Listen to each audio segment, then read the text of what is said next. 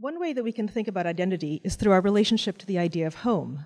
By home, I'm referring mostly to the idea of a homeland, a nation-state, a place on the map with boundaries and edges, which can also be described as an imagined or constructed community. I'm what is called a new Canadian, someone who's recently chosen this location as my homeland. As a settler who has sworn allegiance to the Queen in order to claim citizenship, I'm actually from Indonesia. In my homeland of origin, where I went to school in the 1980s, there was a militaristic government where education and media were strictly controlled in order to instill a unified sense of national identity. While I was in school there, we all wore uniforms. We had ceremonies every week to raise and lower the flag. We learned how to march in gym class. We sang revolutionary songs. It's perhaps because of all of this that I'm so interested in ideas of nationalism and national identity, and questions about how these ideas of nationalism are constructed and how these allegiances are defined. As a printmaker, I'm fascinated by the notion of copying, the ways that the duplication and circulation of information contribute to the formation of knowledge, and the histories that are revealed through the selection of images that are copied. I'm also interested in fiction and how storytelling and made-up narratives have the potential to question, critique, and reimagine the world that we inhabit. While my own education into nationalism was quite overt, I'm also interested in the more subtle ways that ideas of who we are supposed to be and what we should identify with are presented in popular culture. For instance, children's books and toys give powerful and seemingly innocent contexts for the teaching of cultural norms. This is why I work in childish and simplistic illustrations in this series. How do we develop ideas about what it means to belong to a particular group? How do these ideas circulate in popular culture? In what ways are group identifications seen as celebratory, and in what ways can they be seen as ominous? The works that I'm showing here are from a series called The Further Adventures of Girl, in which I try to work with these questions, taking cues from images and stories from the mass media, remaking them into ambiguous narratives. Another way that national identity can be communicated is through the slogans and images used to instill civic pride. For instance, banners can be seen in major streets, and in advertising for tourism.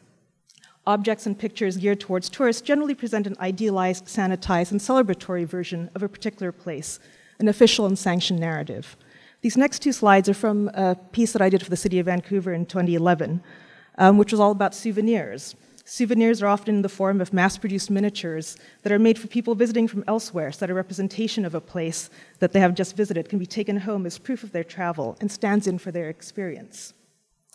In this animation, the series of 4 animations, Girl lands in Vancouver, negotiates all the landmarks in Vancouver, and basically takes them home with her. So she takes home Gassy Jack, and in this case, the steam clock.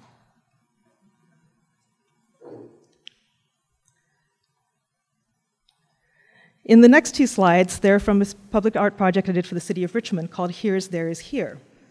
In this series, a girl is seen negotiating landscapes that have both spaces of Richmond and Jakarta in them. Increasingly, we see similar structures and architecture across different countries, creating a sense of familiarity and dislocation all at once. This work arose from my first visit to Aberdeen Centre in Richmond, where I felt like I was in a mall in Jakarta, and I felt completely at home. In this series, a girl is always reaching for something somewhere else, straddling 2 worlds, but grounded in neither.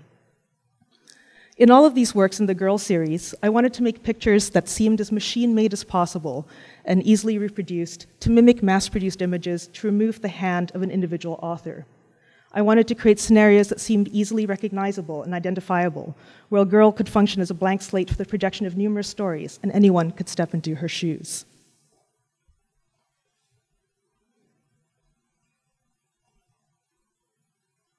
In my more recent works, I've gone back to working with a hand and with acts of imperfect copying. As opposed to the perfection suggested by digital copying and creating clones of an image, I've become more interested in the ways that information becomes distorted and reconfigured through hand copying, and the potential for new narratives that happen in that translation by hand. Volcanoes are quite central to much of the Indonesian landscape. Much of the island of Java, where I was born, is dotted with volcanoes. The image of the volcano is often referred to in films and media about Indonesia as a way to signify an exoticized other, an unfamiliar landscape, and becomes a stand-in for the actual experience of the land. Many postcards of Indonesia feature volcanoes.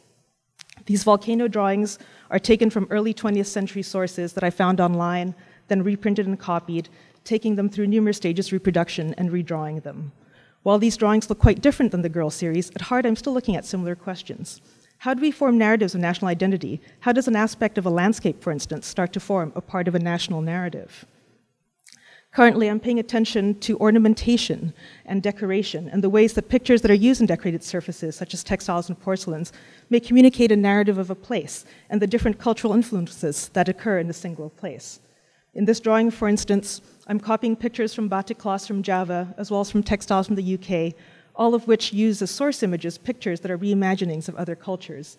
In this female centaur, for instance, there's a pastoral landscape on a British textile that was a copy of a painting, and then there's Garuda birds, which are symbols of Indonesia that are actually taken from Hindu mythology. And these are all ink on paper. In this drawing, called The Moment They Collided, some of the image sources are from pictures found in European porcelain, such as the strange camel you see on the left and the crocodile on the right, perhaps drawn from other people's stories and descriptions of exotic sites that they've never actually seen. In these drawings, I'm looking at imagined representations of the other being those outside the boundaries of one's own imagined community, such as European imaginings of Asia and Asian imaginings of Europe and the Americas, all colliding and commingling, making something new. Interspersed in these drawings are printed half-tone dots, reminiscent of the printing process, the language of mechanical reproduction, the language of copying. Through my work, I hope to bring about conversations about our expectations about the identities that we lay claim to, and embrace the potential for a more complex imagining of narratives of place, and embrace the multiplicity of allegiances and homelands that many of us identify with. Thank you.